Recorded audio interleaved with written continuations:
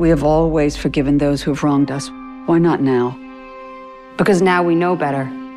The women in Women Talking have the responsibility to decide the future for the rest of the colony.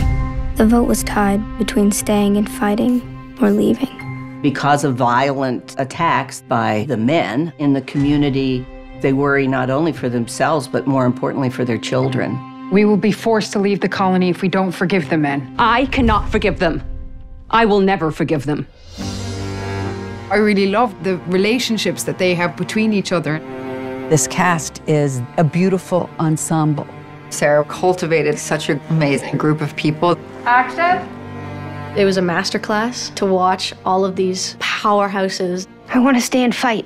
But won't we lose the fight to the men and be forced to forgive them anyway? The support in the film was really remarkable. I want to help, and I don't know how. We have been preyed upon like animals. Maybe we should respond like animals. We know that we've not imagined these attacks. There was this enormous collective push to feel connected to each other. Everyone had each other's backs, and we were all telling this story together. This colony is the only home I've ever known. It was such an intense film to be a part of, but we laughed an awful lot.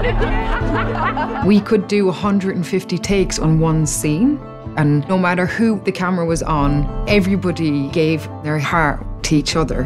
Whenever we had to laugh, all the other actors would be doing things behind the camera to help us keep going.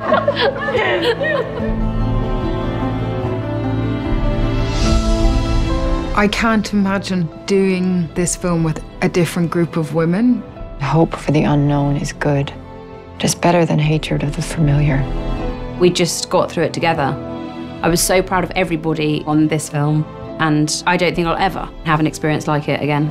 We must decide now to stay and fight or leave.